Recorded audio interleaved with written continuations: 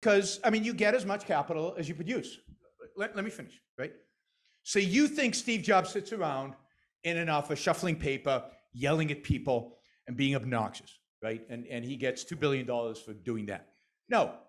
Steve Jobs is the guy who makes it possible for millions of people to have jobs.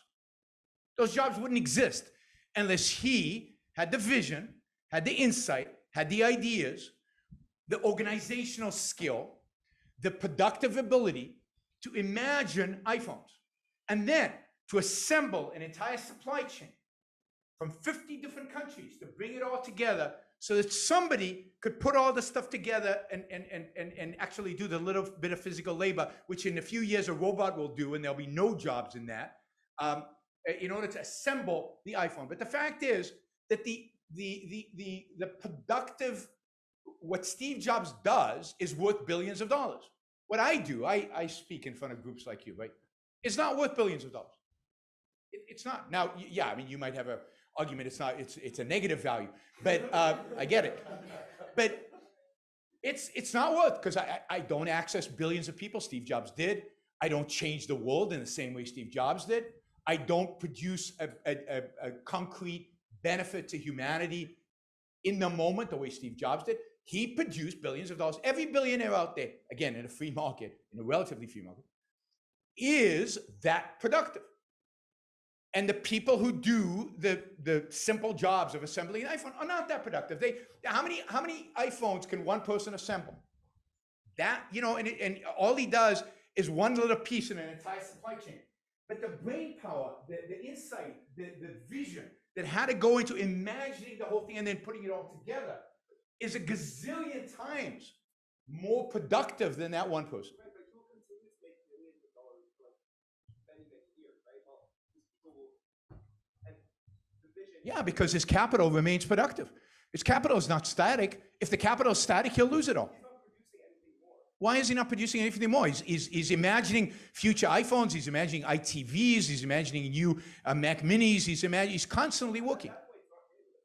And I think that the people that are actually producing Apple are giving you like the utility of the iPhone should be paid more than, you know. By what standard? How do you decide? So let's say we decide to pay the guys in China 10 times what they make today. And it has an impact on your iPhone price goes up. And a certain percentage of you, not you in this room, but some percentage out there can't buy the iPhone anymore because it's a little bit more expensive. And they stop buying it. So the number of iPhones shrinks and some people lose their jobs. And that's okay with you? By what standard? How do you decide how much to pay somebody?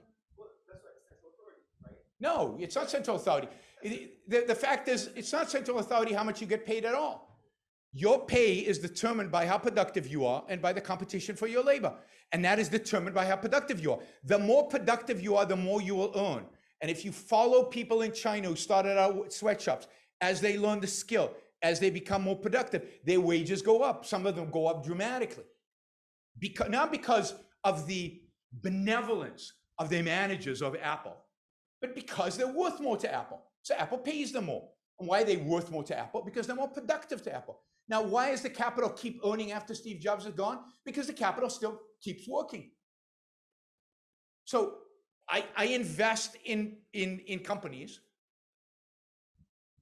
and my investment is what makes it possible for those companies to hire new people and to create new products and to grow their business and to create the economic activity that all of you benefit from. So the capitalists put more effort and more thought and more work than most other people, and that's why they benefit the most. The pyramid, Marxist pyramid of exploitation is upside down. The people who contribute the most to an economy, the people who contribute the most to wealth creation are the capitalists and the management. And the people who contribute the least to wealth creation and to production are the workers. That's why they get paid the least.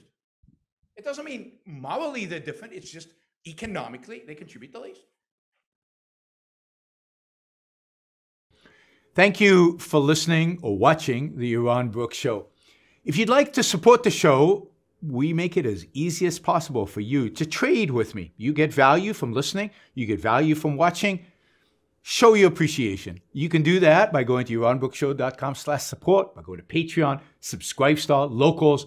and just making a appropriate contribution on any one of those channels. Also, if you'd like to see the Yaron Book Show grow, please consider sharing our content and, of course, subscribe. Press that little bell button right down there on YouTube so that you get an announcement when we go live. And for those of you who are already subscribers and those of you who are already supporters of the show, thank you. I very much appreciate it.